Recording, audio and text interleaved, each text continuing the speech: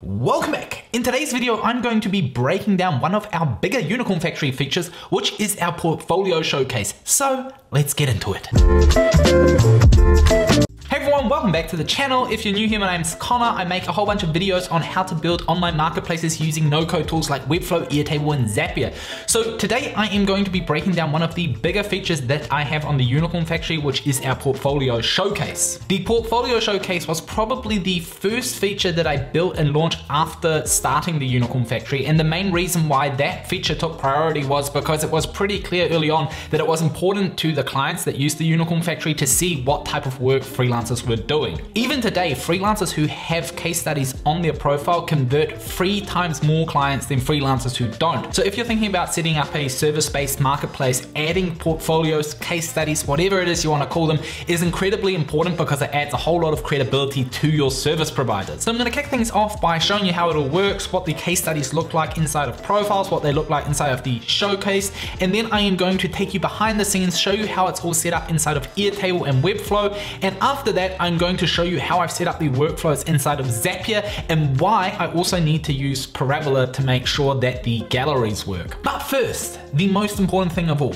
please be sure to hit the like button on this video, subscribe to the channel if you aren't already, and please let me know in the comments down below what it is that you're working on and what it is that you need help with so I know what to make the next video about. But without further ado, let's just jump into the Unicorn Factory and check out the showcase. So here is the Unicorn Factory showcase. As you can see, it's a whole bunch of projects that are created by different freelancers on our website. If we go and check out the different profile pages of the freelancers, you can also see all the case studies listed in there as well. And when we jump into the case study page, you can see what the setup of it is. We've got a description of the project. We have an image gallery where users can upload multiple images. We have a link to all the skills and services that were used in the creation of this particular project. And of course, it is linked back to the freelancer that does the work in case they want to reach out to that freelancer to hire them. So the way that a freelancer can add a case study to their profile is pretty straightforward. All they need to do is jump into the freelancer dashboard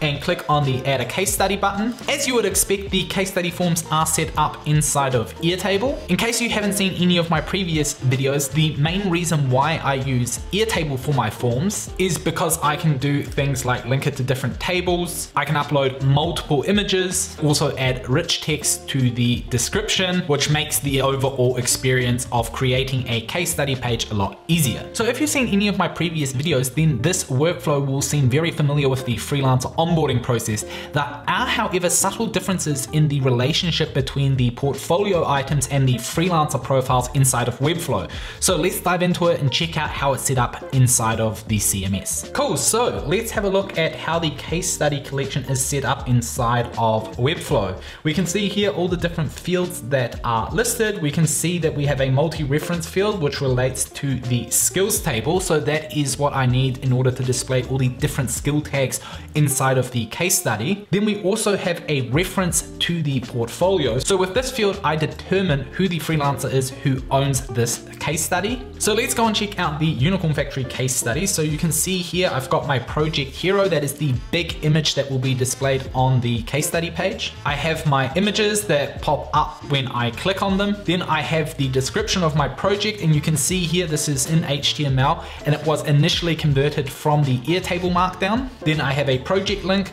Here are the services that are linked to this particular case study. And here is the freelancer that is linked to the case study. And then I also pull in the Google Analytics page use using Parabola. That's something that I'll show you later on. So one thing I see people trying to do when adding case studies or showcases to their website is that they actually create the case study collection and then try to use a multi-reference list to link it to that particular profile. So what I mean by that is inside of the profiles collection, we have skills, which links to multiple skills. What people try to do is they try to do the same for case studies, but I recommend against that. There's a much better way of doing it, and I'll show you exactly how that is set up inside of the Webflow profile template page. So just to be clear, I did attempt to do this with the multi-reference step inside of the profile collection, but I was starting to have issues with certain case studies not displaying. So after experimenting doing it the other way around, where I would just send all the case studies to the case study collection and then linking it to the freelancer, I actually came up with with a system where I could still only display the case studies relevant to that particular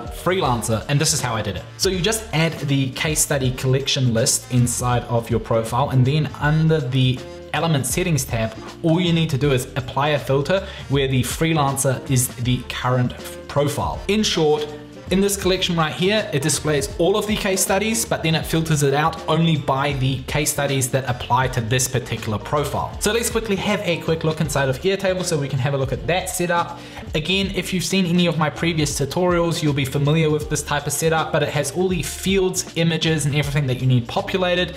Again, here there is a separate field for the gallery images, so the ones that have multiple images get to add their images in there, and all of these fields are populated when a freelancer fills out the form. And now let's check out the workflow that I've got set up, which sends the approved case studies from Airtable to Webflow. So the first step is it gets moved into the approved view inside of Airtable. From there, what happens is we convert the Airtable markdown into HTML. I know a few of you have asked how that works. Again, all you need to do is just choose app, formatted by Zapier, action event is text, and then in the setup action, all you need to do is transform string markdown, because markdown is what we're converting, and then go convert text into HTML. And then what you want to do is you just want to drop the project description field that you would have gotten in step 1 in here, and that will then convert the Airtable markdown into HTML. Next, we create a live item in Webflow, which is very similar to the freelancer onboarding process. It just sends all of the information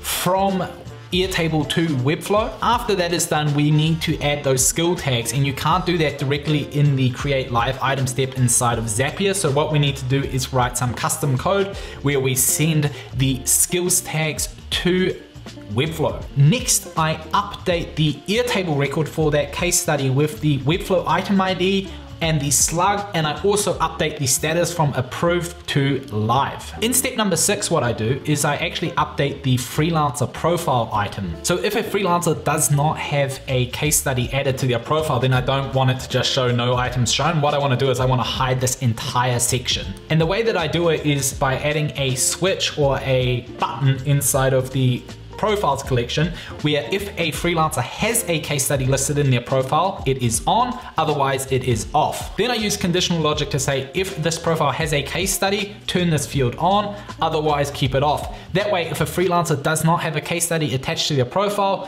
that section won't appear at all. So that is what I do in this step here. I basically change it from false to true. If someone's adding their second, third, or fourth portfolio, the step still repeats itself, but it just doesn't change from false to true. It just changes from true to true. And then I also send the freelancers an email notifying them that their project is live with a link to the project so that they can go and review it. You can dynamically populate the link that you send them by using the slug that you created in step 3. So you may have noticed that I didn't have a step inside of Zapier where I sent the gallery image that was stored inside of Airtable to Webflow through either the create live item feature or the custom code. That is one of those things that for some reason hasn't worked yet, but there is a workaround, and the workaround that I use for that is Parabola. And so here we are inside of Parabola with my case study sync. So I use the case study sync to make sure that all the case studies are in sync with what I have in Airtable. I also use it to update the page views that individual case studies are getting in case I want to move trending case studies higher up the list.